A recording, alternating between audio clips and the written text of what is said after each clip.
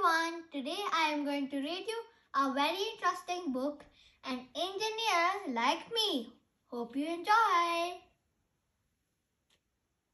Zara is curious about everything. This morning she saw a plane fly past her bedroom window and decided she absolutely had to make one of her own. Her paper plane zips up, hovers in the air for a second, then crashes to the floor. Zara's Gran appears in the doorway. Can I try? She asks. Her fingers hold the paper like magic, and it flies all the way across Zara's bedroom. How did you do that? Zara asks. I'll show you later, says Gran. Right now we've got things to do. Why do we take the lift? Asks Zara as they get in. Because it's tiring going up and down stairs. Gran says, lifts get us where we want to be without using much of our energy. But how does a lift work, Gran? The lift uses cables around a pulley, Gran explains. These are powered by an electric motor. When the motor moves one way, the lift goes up. And when it turns the other way, the lift goes down. Electric motor. The motor moves the lift and the counterweight up and down. Cables. Metal ropes that support the lift. Pulley. A wheel with a groove for the cables to run through and change direction. Counterweight. A metal weight that balances the weight of the lift. Outside, another plane is taking off. It's huge and looks very heavy compared to the paper plane Gran made fly across Zara's bedroom. They pass a construction site, busy with vehicles and people. How can that crane lift something so heavy? Zara asks. Crane use counterweights to even out their load. A bit like a seesaw needs two people at either end to balance, explains Gran. Electric motor. This lifts the load. Counterweight. Large concrete weights to balance the load the crane is lifting. Cab, where the operator controls the crane. Trolley, a machine to move the load along the crane's jib. Hook. Tower. And why is that truck pushing so much sand about? Zara asks, pointing. That's a bulldozer. It's used to move sand or soil from one place to another with its big, wide blade. Zara spots a plane-shaped shadow on the ground. How do planes fly, Gran? You'll have to wait and see, Gran says mysteriously. Walking on, they pass a fun fair. A roller coaster zooms along, and then it turns upside down. Gran, how do roller coaster cars stay on the track when they go upside down? It begins with a force called gravity. When the car starts at the top, gravity makes it go faster and faster down the hill, which creates energy. The roller coaster cars store this energy, which then pushes them up the next hill or even around a loop-the-loop. When Zara and Gran reach the shop, they take the escalator up. Zara stares at the moving steps, wishing she could see what was underneath them. How do escalators work, Gran? They use a motor, like lifts do, but the motor powers a big chain instead of a pulley, just like the chain on your bike. Electric motor.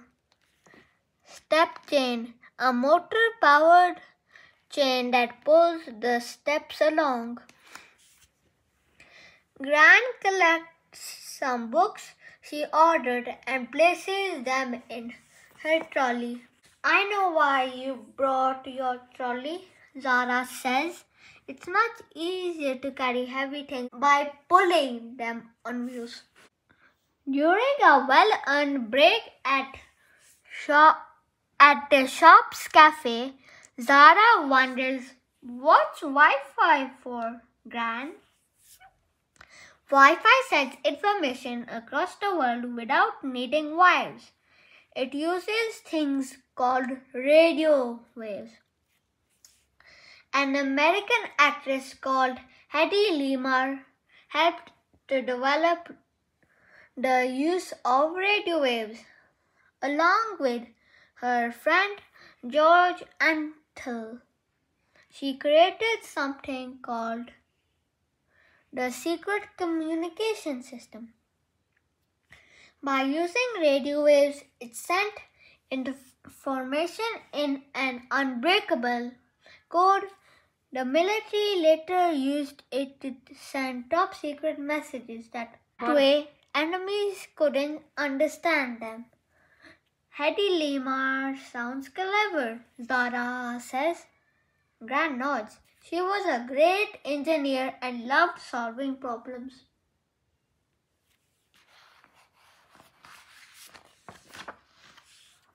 Waiting for their bus home, Gran points at the cars driving past. Chances are at least one of those cars were made by another great female engineer. When Alicia Bowler Davis was a child, she loved solving problems and understanding how things worked. If the iron or the washing machine at home broke, she'd figure out how to fix it. And every Christmas Day, she was the one who put together all the new toys for her siblings, not her parents. Alicia's teacher told her she should be an engineer, but she didn't know what that was. As soon as she found out, Alicia was certain she was going to be one. She went on to work at the General Motor Car Company, solving problems so that cars ran better. She ended up being in charge of 150 car factories. Wow, she sounds like me. I love making and building things too, said Zara. Talking of cars, says Gran, did you know that cars were invented over 500 years ago? But it was only 100 years ago that the first one was actually made. Huh? Says Zara. Well, it was really more like a go-kart. Most people know Leonardo da Vinci for his paintings, but he engineered some amazing inventions too. Leonardo saw that theaters found it hard to move heavy props around, so he solved the problem by inventing a car that used springs to move without needing to be pushed. He dreamed of flying and drew the first parachute, which was a wooden pyramid covered with a piece of cloth. Leonardo also designed the winged flying machine, which wasn't so different from the planes we fly in today, but he never actually built it.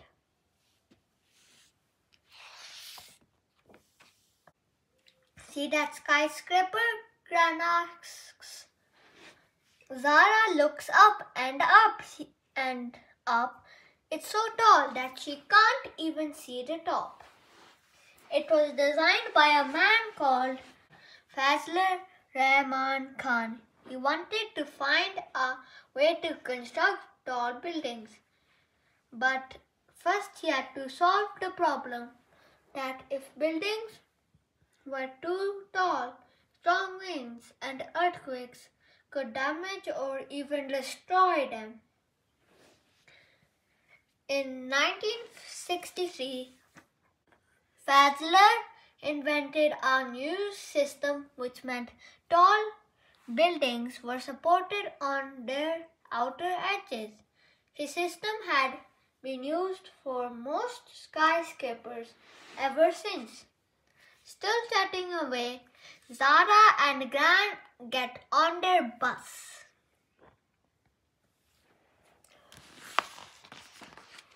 Zara watches a man huffing and puffing up the hill on a bike. Why is he going so slowly, Gran? She asks.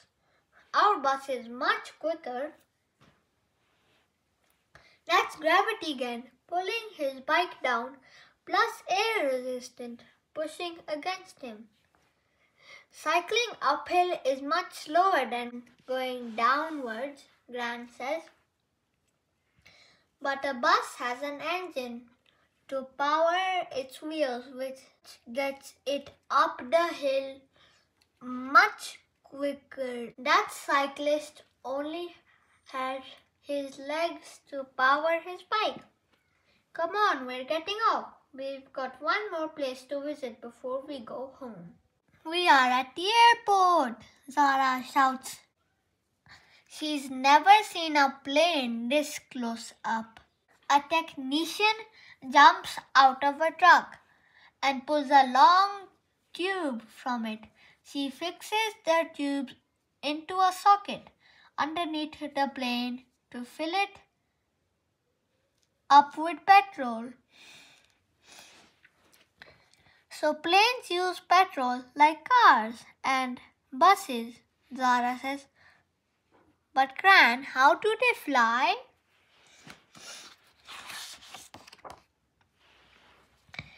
Planes do use engines like other vehicles, but the wings are very important too. They're aerodynamic, which means that air moves fast over the top of them, creating a powerful force that pushes the plane upwards. Incredible, right? How do you know so much about planes, Gran? Zara asks. I designed them. I am an engineer. Just like the people I told you about earlier. It's the best job. I get to make new things and solve problems. Being an engineer is all about sticking at it, trying and often failing until you succeed. Zara smiles. I just have one more question, Gran.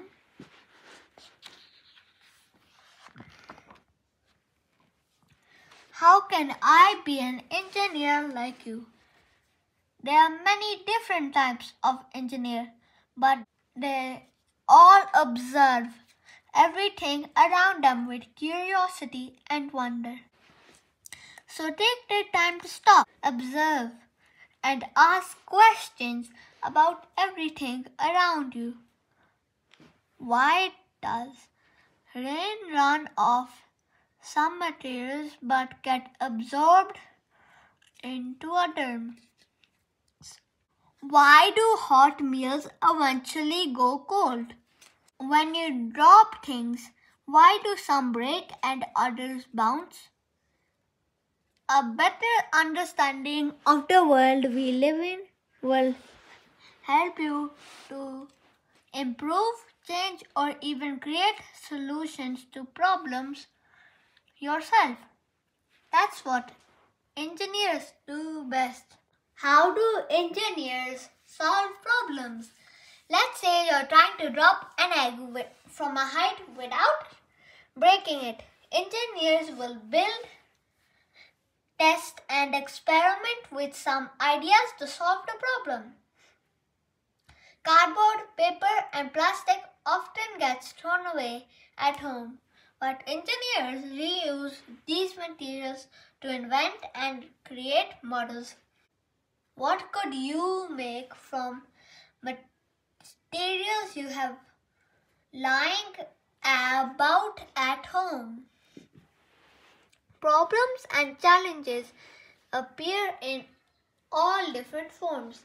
Sometimes the answers are not easy to find, so don't be afraid to keep trying. Remember, finding out what doesn't work teaches us just as much as discovering what does. Explore your own ideas and let your imagination run free. Good engineers make the world a better place. Thank you for watching. Please like this video and subscribe to this channel.